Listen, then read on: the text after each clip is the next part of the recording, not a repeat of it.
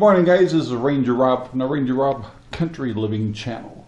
And today I'm going back to Home Depot because as I'm learning this hydroponics and the fact that I wanted to use perlite, which is fine, for the idea I have for trying to grow radishes and carrots in an early stage here, the texture of perlite and what it does may not do exactly what I want it to do. I want to create, basically, it's non-soil foundation for raising or growing radishes and carrots. Perlite is so powdery and it doesn't really retain water.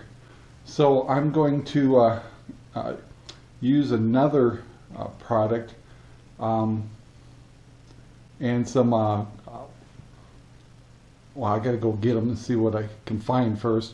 I want to add coconut coir to it, and so coconut coir, and then another product which I can't remember the name of it. Anyway, I'll have that the next time I do the video to create my own soil that isn't really soil. So, and then this weekend, which is today's Friday, this area will start getting built to sustain our new system this weekend. So it's kind of exciting. But the other thing I wanted to show you is out in the shop, and so let's go out there right now. So we're going to head out to the shop, and it's windy again, and we actually got a little bit of snow this morning, but it's going away really fast. And I've got stuff that was flying all over the yard, but it looks like everything held together pretty good. Apparently I have a garbage can out of control here, and that's okay. So let's go in the shop and let me show you what's going on. Now, as you know, my garage is full of stuff, and a lot of it's not stuff we want, it's stuff we gotta get rid of. So we've got all this stuff up in this garage, and I know it's dark in here. So I'm talking about my electrician. So projects go kind of slow in here, which is the bad part, is it costs me more money. But back here in here, which I know is really dark, and it has always been dark, and that's been my complaint. So finally, if you look right here, ta-da, come over here, and what do we have? We have light. Now it's not absolutely done yet, because we're missing some light bulbs, and they're on their way.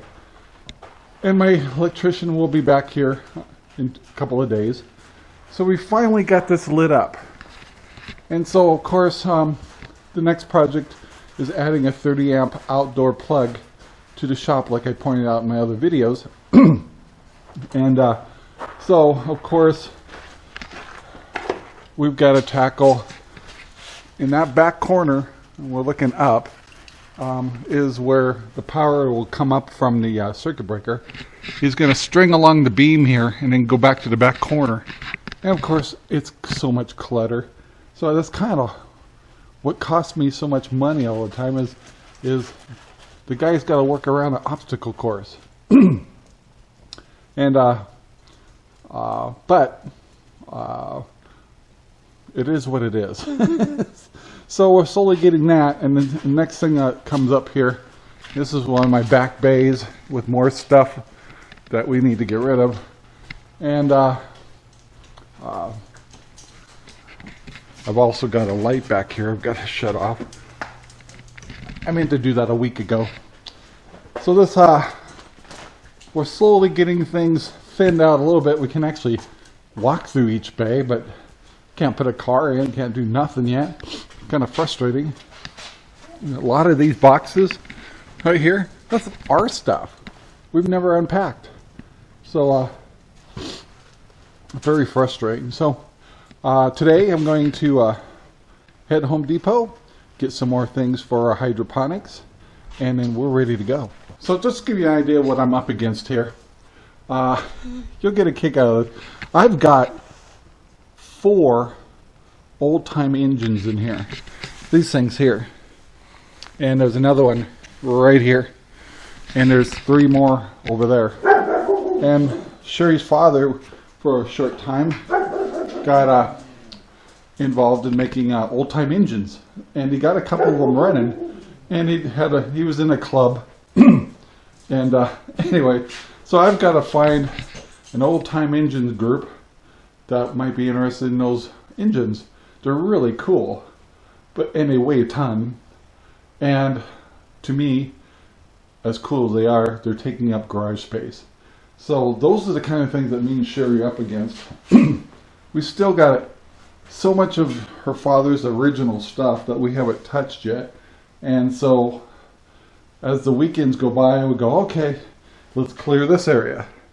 And then we'll clear this area. And take one step at a time, because it's so overwhelming. And like I said, you come out here. Oh, that sun looks beautiful. We've got another garage there. Those are full of furniture, or basically beds. And we think we got those sold. So, and I got a broken door. Got to fix the door. So anyway, guys, I got to head over to Home Depot and get some supplies for the hydroponics. Alright guys, we're back in the green room, and I just got back from Home Depot and hitting a bunch of stores.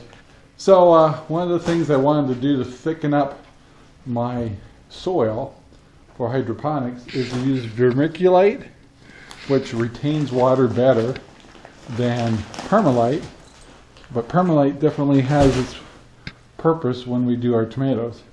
And the other thing is coconut coir. Now I can always seem to get this kind in a block locally, but I'm actually going to order more on Amazon.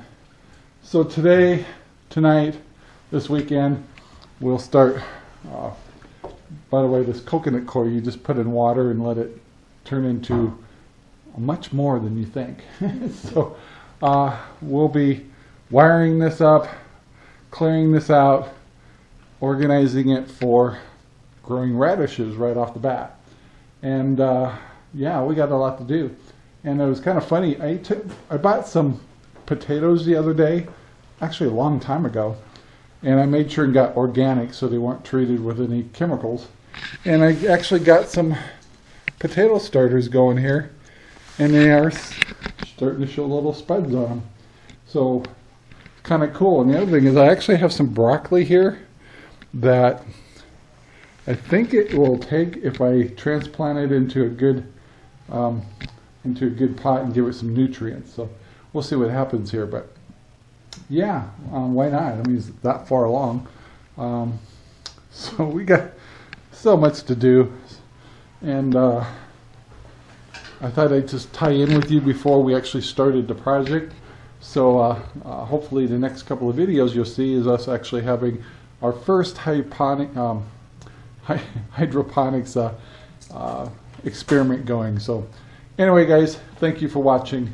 Have a great day. Don't forget to like, subscribe, and share our videos all over the whole wide world. We'd appreciate it. And it's a beautiful day, but windy and cold. So guys, talk to you later. Bye.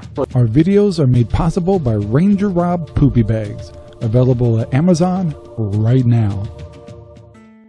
Thank you very much for watching our video. Please take the time to like, subscribe, and share our videos all over the whole wide world. Thanks.